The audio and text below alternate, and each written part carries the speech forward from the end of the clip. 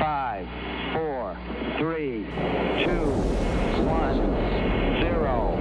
Liftoff. We have a liftoff. Liftoff on Apollo 11. 60 years ago, the first human flights to space changed our perspective forever. Looking back and seeing that our Earth was just a pale blue dot in a vast ocean of darkness, I do think it's a perspective that I wish more people had the opportunity to see. When you have an image of the Earth and you realize every single thing you've known, studied, heard, read, met, learned about is contained in that single image, changes your worldview. It's the nature of human species. We're an exploratory creature since the Stone Age, when we sort of walked out of the cave and wondered what's over the next valley. We've always been explorers, and we still always will be explorers. We're never going to be content to just sit on Earth. That's one small step for man, one giant leap for mankind. Now we're on the brink of another giant leap for mankind. Essentially, our future as a humanity is inextricably tied to the way that we can continue to utilise space. I think what we'll see now in the new path to return to the moon is, again, that new technology, new services, new engineering that we really can't predict when we set out to try and build it, but really will make our lives unrecognisable. A new breed of entrepreneurs is looking to the stars.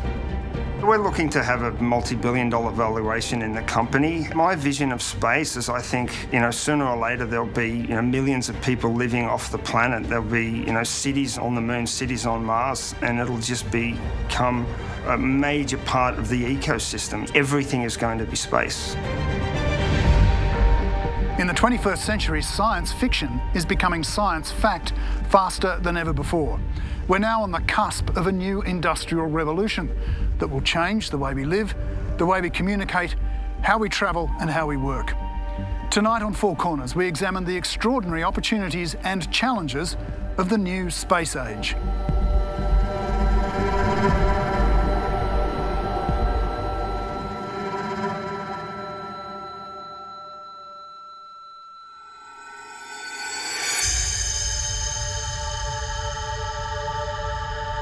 It's not just a boom, it's a frenzy. Suddenly, every government department is a space department in one way or another. All industry sectors somehow are dabbling in space, and not just the technology sectors. The legal sectors, project management sectors. Each university is suddenly a space university. It truly has become a frenzy. For decades, space was a battleground of superpower ambition. In 1957, the Soviet Union successfully launched Sputnik 1, the first human-made object to orbit the Earth. The space race became one of the defining themes of the Cold War. When we look to the Apollo era, NASA fell behind Russia. Russia was winning in lots of cases. So NASA said, let's just skip 10 steps and go here. Let's go to the moon. Let's skip all this stuff in between. Space has always had a powerful grip on the human imagination. The Apollo missions and the moon landings inspired a whole new generation. Beautiful view. Isn't that something? Magnificent sight out here. Magnificent desolation. In 1969, Pam Melroy was one of the millions of kids who watched the moon landing. Roger out. I'm clear, Houston. And at that moment, I decided I wanted to be an astronaut. Discovery's Commander Pam Melroy. Her ambition took her all the way to the top of the NASA space program. I flew in space 3 times, including my last flight where I commanded a shuttle mission to the International Space Station. Houston, Discovery on the big loop for both control teams. The overall feeling is how gorgeous the Earth is, and it's dynamic. It's rolling by underneath you. You get a sunrise or a sunset every 45 minutes, and you just can't believe you go completely around everything everything that we know, every piece of music, every person you could meet, you go completely around it in 90 minutes. For more than 50 years, the race to the stars has been limited to nations with vast resources, until now. The cost is really plummeting because private companies are making it efficient. The things that used to be $1.5 billion are now $100 million. You know, prices are literally plummeting by 1/10 the price, 100th of the price it used to be. And simply because it's cheaper, we can do it. And I like to point to India, for instance. Their mission costs, I think, just under $100 million, which is still really expensive. Yes, I copy, I'm detached. The movie Gravity with Sandra Bullock and George Clooney cost $120 million. It is now cheaper to go into space than make a movie about going into space. The old saying, right, was the way to make a small fortune in space was to start off with a big one. But actually now, about 1/3 of all space activity is commercial, right? You've got about 1/3 military, 1/3 civilian, like NASA, and 1/3 commercial. So it's really big business.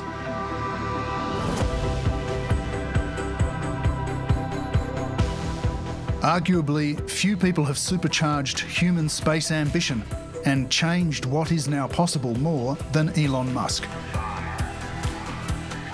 The billionaire founder of PayPal and Tesla has moved aggressively into space. He believes humans will be more than just space tourists.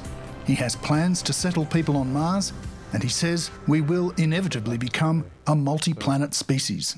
Fundamentally, the future is vastly more exciting and interesting if we're a spacefaring civilization and a multi-planet species than if we're not. You want to be inspired by things. You want to wake up in the morning and think the future is going to be great. And that's what being a spacefaring civilization is all about. It's about believing in the future and thinking that the future will be better than the past. And I can't think of anything more exciting than going out there and being among the stars. Elon's not the first billionaire to try and get into the space business from .com money in the 90s. There were a lot of people who did that. He was just the only one so far who had the stamina to see rocket after rocket blow up and still not give up. And so, it was a rough first few years, but he stuck with it until he had something that worked. And I think that's the distinguishing feature, is that he has both the vision, but also, if you like, the guts to push forward and not give up when at the first hurdle. Liftoff, Falcon. Elon Musk's big breakthrough came with the development of relatively cheap, reusable rockets. Look at that. That's unreal.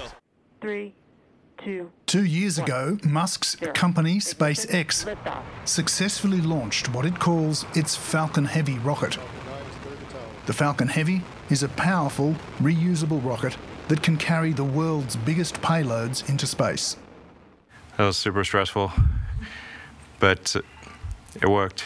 Stand by for main engine cutoff. Elon Musk challenged the status quo on how we access space and said, no, it doesn't have to be done the way we have been doing it for years. We can make it cheaper, we can make it more available to anyone. And honestly, I think a lot of people really doubted that was ever going to happen. And he proved them wrong. And so it's been this huge catalyst.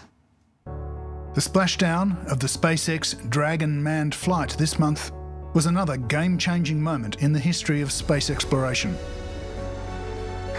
Splashdown. Welcome back to planet Earth, and thanks for flying SpaceX. It has a bigger significance, I think, that it's saying that low Earth orbit's no longer the frontier, that we can focus at NASA on further horizons like the moon and Mars. And for low Earth orbit, yeah, that's just a trucking company. SpaceX can do that. Ignition. Liftoff of the Falcon 9. SpaceX and Falcon Heavy and Falcon 9 have not just changed human exploration, but space missions as well. It is literally hundreds of millions of dollars cheaper to launch it. NASA builds space telescopes, something I've worked on.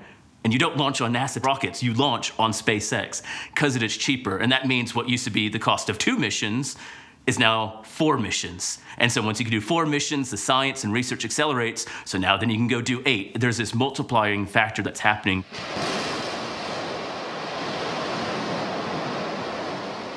Elon Musk's most ambitious rocket of all is this. It's called the Starship, a cheap steel tube that can carry a huge payload. This month it made a test flight to 150 metres before successfully coming back to Earth.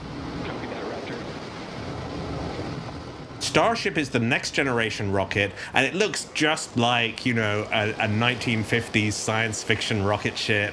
If it works, it could be a further revolution in the cost of getting to orbit. Rapid reuse, very huge payloads going into space, being able to carry very large numbers of people into space. He needs this if he wants to settle Mars in the long run. And but you know, it's been a bit of a rocky road so far. He's blown up quite a few test articles. Making something really sexy. 3, 2, 1, release, release, release. Fire. Fire. SpaceX isn't the only company developing cheaper space transport. Welcome to the club, astronaut. Richard Branson has plans to develop commercial spacecraft for space tourism. We've been working on this lander for 3 years. And Amazon founder Jeff Bezos is also developing rockets to carry humans into space and spacecraft to deliver cargo to the moon. We have here as an example a very large rover. And by the way, even though that's a large rover, this vehicle can land 4 of them simultaneously on the surface of the moon. It isn't just SpaceX. There's other companies like Blue Origin coming online as well. Private companies and smaller groups in Australia or Rocket Labs in New Zealand, for instance, that is all making that cost cheaper. I like to think of it like airplane travel. We spent the longest time having one costly airline, but now we have a bunch of budget carriers that are making it effective. We live on this little dot, and what's out there is just massive, and I want to explore what's out there and see it. Australian entrepreneur Adam Gilmore is building one of those budget carriers. Hey guys, we're going soon. 5 years ago, he cashed in a lucrative career as an international banker for the potential he saw in space.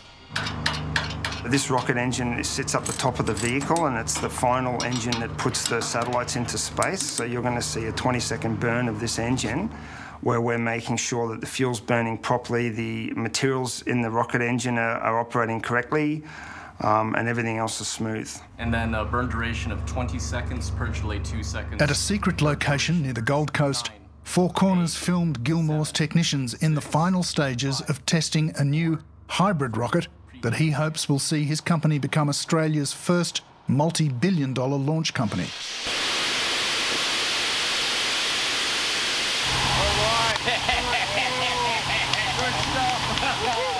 There's a lot of things that will happen in the next 5 or 10 years that will set the scene for the next 10 or 20 afterwards. Well, I think we're going to expand out because we can. I think because we can get out of this Earth, and there's so many planets and asteroids and everything just in the solar system, it is inevitable.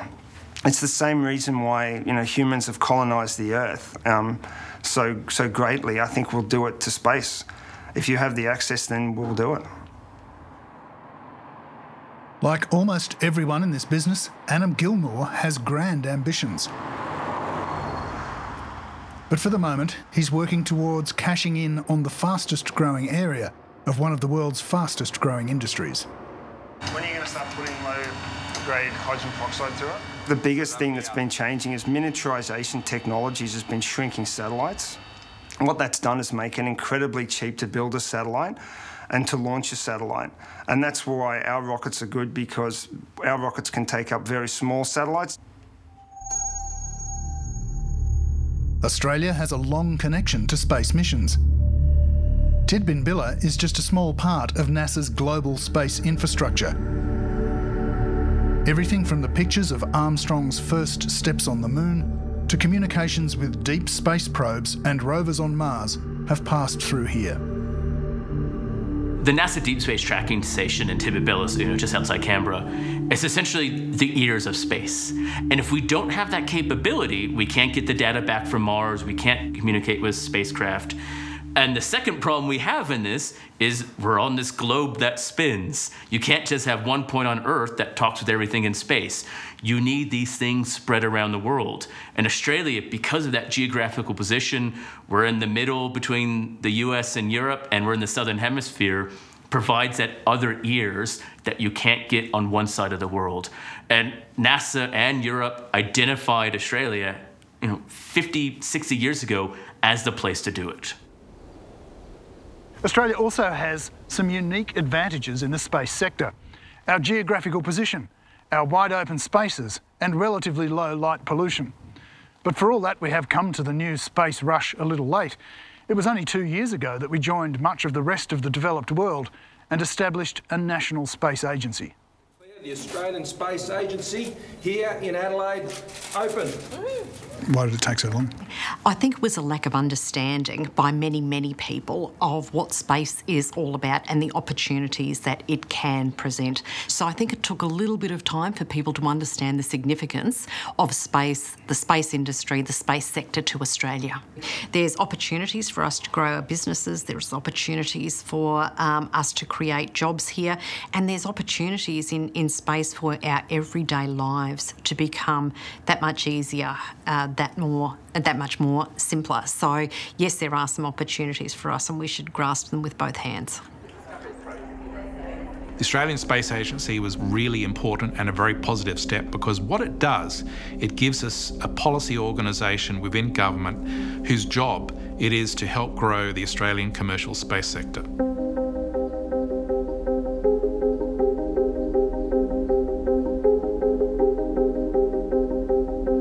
Right now, the space world is a very exciting field to be in.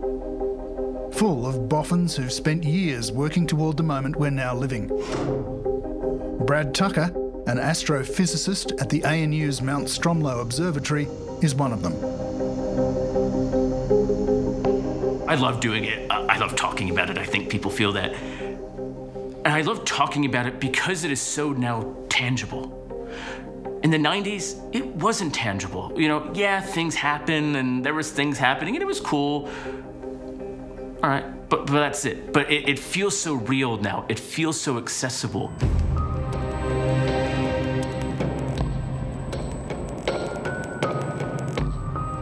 When people like Brad Tucker talk about how space will change our lives in the near future, the big focus is on cheap global broadband that will drive even more rapid technological development. The real big market that's developing now is broadband internet from space. There's 3 or 4 companies that are launching thousands of satellites into low Earth orbit that are going to beam down broadband all over the Earth. And the speeds are 2 to 3 times faster than the NBN.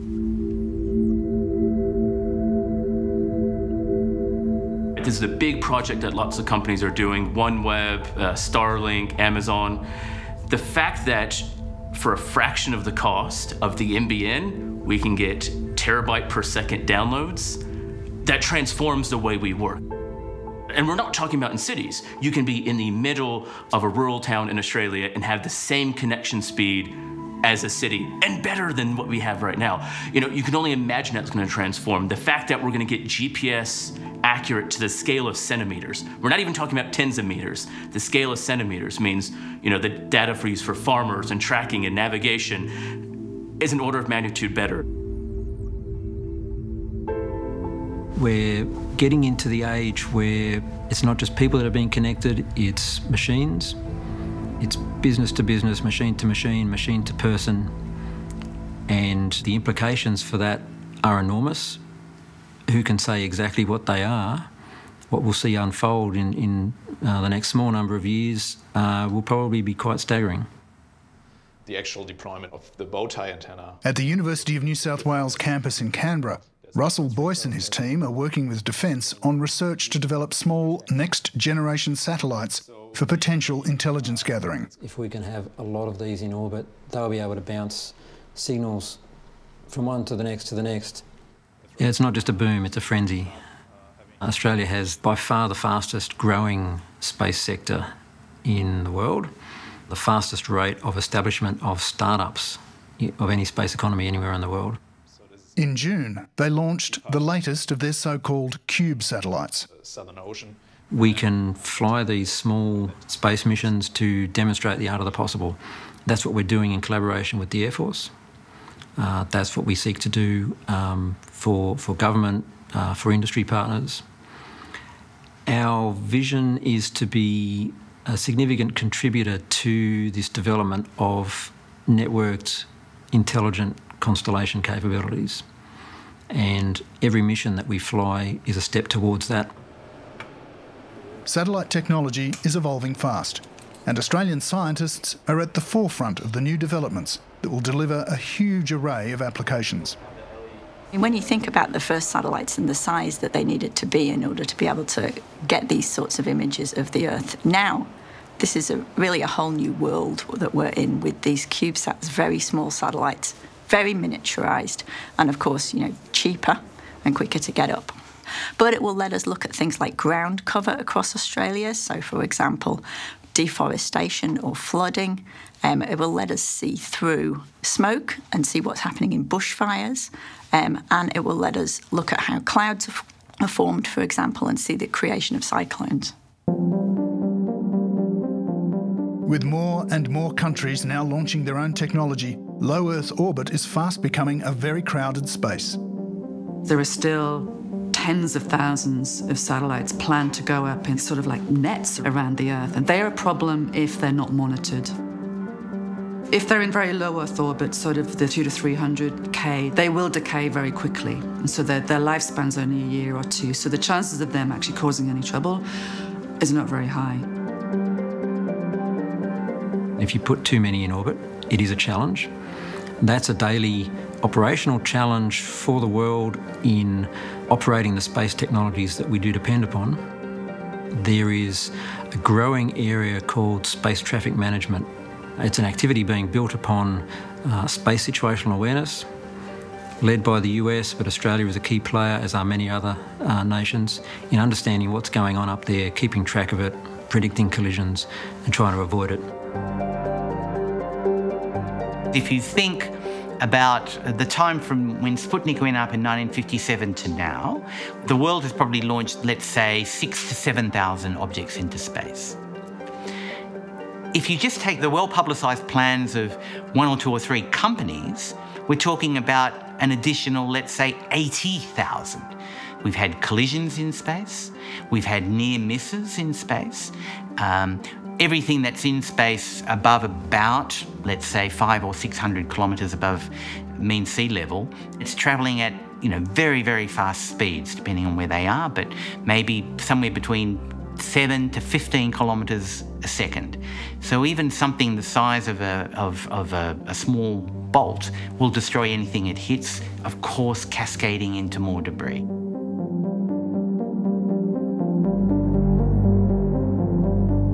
Accidents will happen, mistakes will happen. The more we grow in that dependency, the more those things will happen. We will have space disasters for tourists. We will have satellites colliding and triggering geopolitical tensions. That is just going to happen. So it's the need for society, the need for people to make sure we put a check and balance on what that possibility is and have our policymakers and scientists think of those other things to make sure we can control it. Space analyst Malcolm Davis has been one of those focused on the potential benefits of space exploration. But he is also well aware of the potential dangers, including the militarisation of space. You are seeing a recognition now that space is contested. It's not this serene, peaceful sanctuary that sits untouched by terrestrial geopolitics. Instead, it's a warfighting domain where you have major powers like China and Russia developing counter-space capabilities, anti-satellite weapons designed to deny the US and its allies, including Australia, access to critical space support in a future conflict. The more dependent we become on satellite technology, the more vulnerable we are. An attack on our critical satellites could cause much of our society to grind to a halt. And then if we can't recover that effectively, you're in a sort of like a Mad Max world where everything falls apart and our economy collapses. shock and awe, as we saw in the Iraq invasion, will not be what it was. You disable a country's satellite network, you disable a country. That's the simple fact. And you can then see how some of the superpowers, some of the other countries, you change a policy, you change a government, all of a sudden you don't want to behave with your friends or your enemies, and you can isolate, you can block off a country from accessing the other technology in the world, and that's how you enclose them, and that's how you control them. And again, this is not just these dreamt up ideas. People are doing this already. Russell Boyce believes it's essential for Australia's security to be self-reliant in space. It's extremely important to have our own sovereign control of satellites. It's important, well, from national security reasons. We need to be in control of the technologies that provide us the information that we need to keep Australia secure, but in a commercial sense as well. In July, the US Space Command announced that it had evidence Russia had tested a space-based anti-satellite weapon. It was clearly a weapons test. It was an anti-satellite weapon designed to hit and destroy a target satellite, one of ours. It wasn't tested against one of ours, but nevertheless the message was sent that Russia is developing that capability. China has similar capabilities. And I think that we have to recognise that in a future war, either prior to a conflict or during a conflict, our satellites will be attacked. The potential for war in space is a real possibility. Both China and Russia have arms of their military dedicated to space. Last year, Donald Trump established the newest branch of the armed forces to deter aggression in and from space and to protect the interests of the US beyond the Earth. This is a very big and important moment. It's called the Space Force.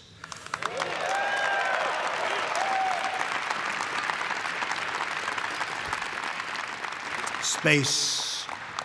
Going to be a lot of things happening in space, because space is the world's newest warfighting domain. Amid grave threats to our national security, American superiority in space is absolutely vital.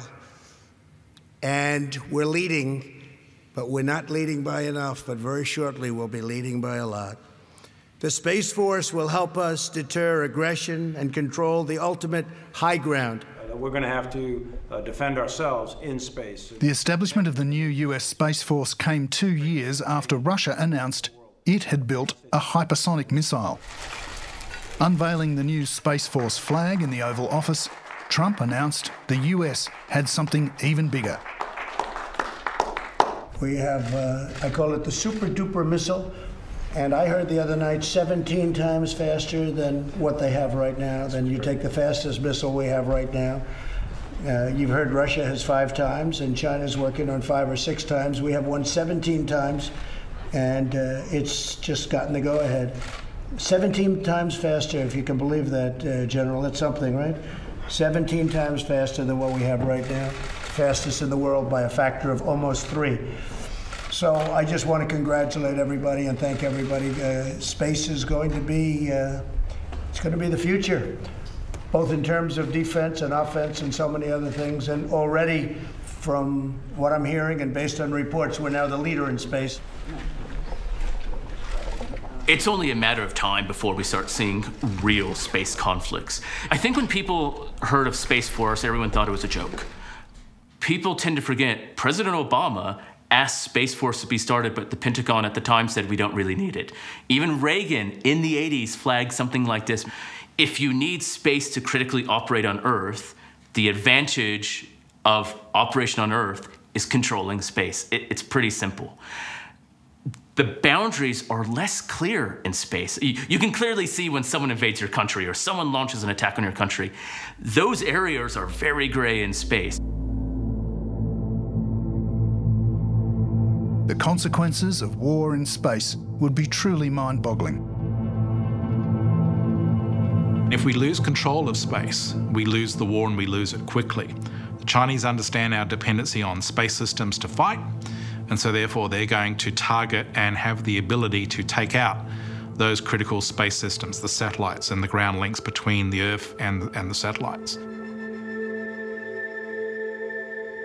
If we see a full-scale war, we're talking about satellites being disabled. It's not missiles, it's not Star Wars, but we have lasers that disable things. That's just a technology we have. We have satellites that can steer and interfere. You can have kamikaze satellites. So what we'll see is the tampering, the disabling, the interfering with networks on the Earth. And then the conflicts that we have, not even around the Earth, but on the Moon, on asteroids, on Mars. Space piracy, a real thing that's going to happen. There are no rules around conflict in space. Space lawyer Stephen Freeland says space is still something of a legal black hole. A new arm of legal study has developed to try and deal with it. Clearly, the rules of war that we have, and I've mentioned Geneva Conventions, but there are lots of others, all of those were developed for terrestrial warfare, by and large. Space is a unique environment. The consequences, let's say, of blowing up a satellite in terms of the formation of debris are unique to space and would have long-lasting consequences. So automatically, that alters the way that you might be asking the relevant questions that you ask on Earth about perhaps undertaking a military operation or striking something.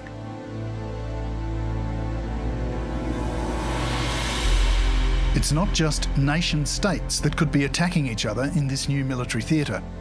Cheaper access to space has also potentially opened up a new galaxy of opportunity for global disruption. The threat of galactic terrorism, for instance, is no longer science fiction. The benefit of everything being cheap is a lot more people can do it. The negative of everything being cheap is a lot more people can do it. And that regulation, that control, just isn't there because it was never envisioned to be there. A big concern of mine is what's known as soft kill counter space, whereas rather than physically destroying a satellite and creating a huge cloud of space debris that essentially denies space for everyone, you have technologies such as cyber attack on satellites that actually simply disable or damage or deny a satellite temporarily, but leave that satellite intact. So you could have non-state actors or even individuals hacking satellites and denying space to others. And I think that's a concern for the future. While the low Earth orbit satellite zone is quickly becoming a contested space, human ambition is pushing well beyond that to a new frontier. Coming up on 30 seconds into flight, the RD-180 is throttling down as expected. Engine response. Sending people to Mars is now humanity's next great leap forward. We're sending a lot of missions to Mars because we think it may hold signs of life. And that is a very important, I think, existential question. Are we alone in the universe? How did life form here on Earth? Mars may hold that key, and I think that's really cool. How did Mars change geologically, environmentally? What does that tell us for our Earth? That's a very important question. So there's a lot of rich science to explore on Mars. But then there's also that human conquest of, we want to send a human there, we want boots on the ground. But planting footprints on the red planet will require a staging post on the Moon. The space industry is already looking at the rich lunar resources to fuel the onward trip to Mars. The problem with Mars is that it is a 6-month trip one way, best case. So that's a long way to go when you really haven't tried to live on another planetary surface. So one of the enormous values of doing this on the Moon, understanding how to extract resources, understanding how to live and do science on the surface of the Moon, which is only a couple of days away instead of 6 months away. And the race to claim the Moon is now well underway. We want to take people to the Moon, we want to operate on the Moon. This is like in the far future, but that's a long-term goal of ours. I think Mars is overrated. I think Moon is where all the action's going to be. The new moon race, it's not a theoretical one, it's not a hypothetical one. It is one that lots of countries are doing. there's going to be a space race to the moon, and I think it's going to be a bit of a land grab, and it's going to keep happening for the next 10 to 20 years. I've seen what the Chinese want to do, and they're very, very focused on going to the moon. Mining the moon is now seen as the next logical and inevitable step. We've just scratched the surface of the moon. I mean, 12 humans have stood on the moon. Just 12 humans out of all of human history. We've just begun to explore that.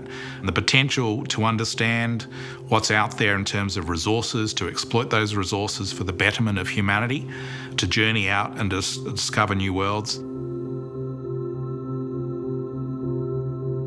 Not everywhere on the moon is equally valuable.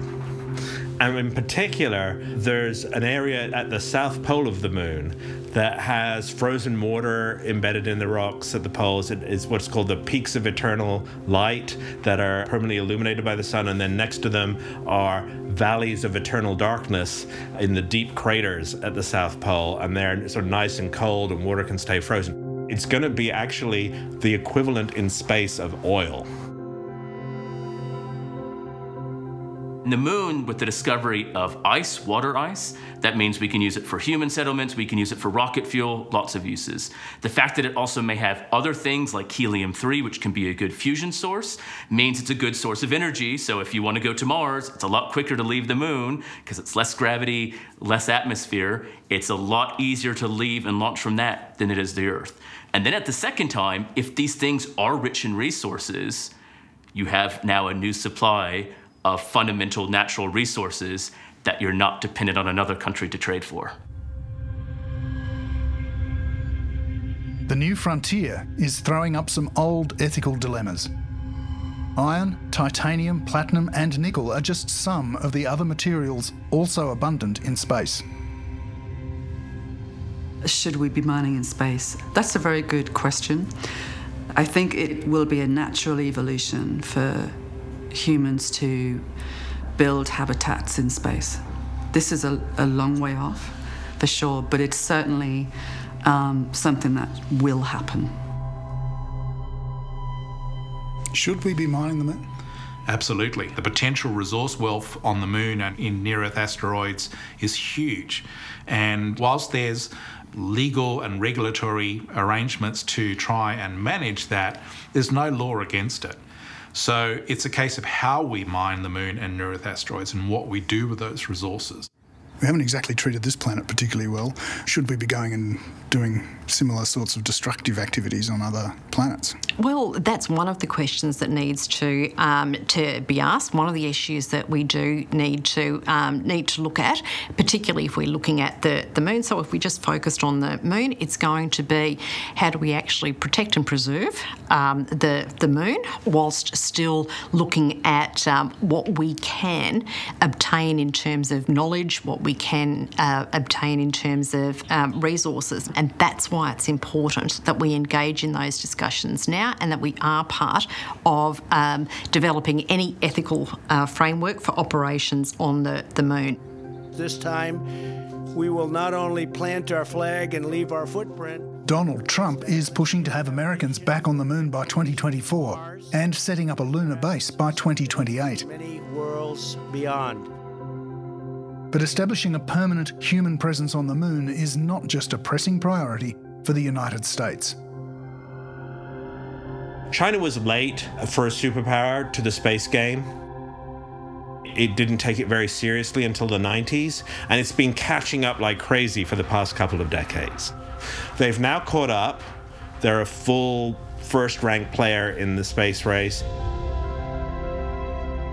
In January last year, China successfully landed its Chang'e 4 lunar probe on the far side of the moon. The far side of the moon was important because it demonstrated, I think, even above what the Americans have done, that the Chinese are ambitious. The Americans have never landed a probe on the far side of the moon. For the Chinese, that was a world first. And I think it was an important signal to the rest of the world that the Chinese are serious about having a major space program and becoming what they call a comprehensive space power. I think it's fantastic that China has invested a huge amount of money to go as fast as possible, and they've got scientific experiments on the far side of the moon. It's very interesting. I'm happy that they're pursuing that science. It does make some people a little bit worried when you look at the South China Sea, whether it's a play for resources. Who gets to control space is one of the great challenges of the future. The fundamentals of space law were set out in the International Space Treaty in 1967. This was essentially agreed by the United States and the Soviet Union right in the early days of space technology, that space is not an area to be colonised. But the International Space Treaty has never really been put to the test. There's a whole debate now about the resources of space, so the minerals or the water that's on the moon, as an example, and there are others, as to what about claiming some sort of property rights to them. And that's the debate that's going on. You could have 10 lawyers in a room and you'd get 10 different opinions as to what the position is. There is a sense in the Outer Space Treaty that, you have to share, but that hasn't really been tested in practice. And so I think there is going to be a bit of a land grab at the South Pole of the moon, and it's going to be interesting to see how that works out.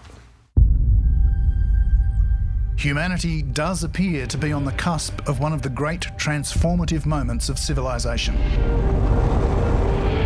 Like it or not, the race to space is unstoppable, and what seems challenging now will be routine in just a few years.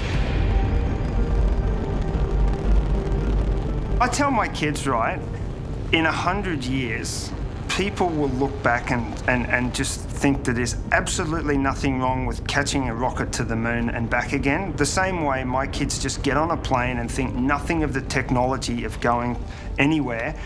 And as an engineer mind, I look at that technology as fantastic, but you take it for granted. In 100 years, people will take going into space and to the moon for granted. It is inevitable. By the end of the 2020s, I'm pretty confident we'll have found life somewhere in the universe, in the solar system, and it won't be, aliens or Marvin the Martian. It'll be something simple. But the fact that we realize we're not alone, the fact that we may be starting to visit other planets in our solar system, we may be seeing other things in other solar systems. Certainly, the world has entered a new stage. In fact, in many ways, with the current pandemic, it's a totally new world, and the opportunities afforded by space technology and being involved in this now are enormous. And I think we'll look back in 5 years, 10 years, 20 years, and what Australia will hopefully have done with this opportunity we'll be very, very proud of, and that the benefits will be enormous.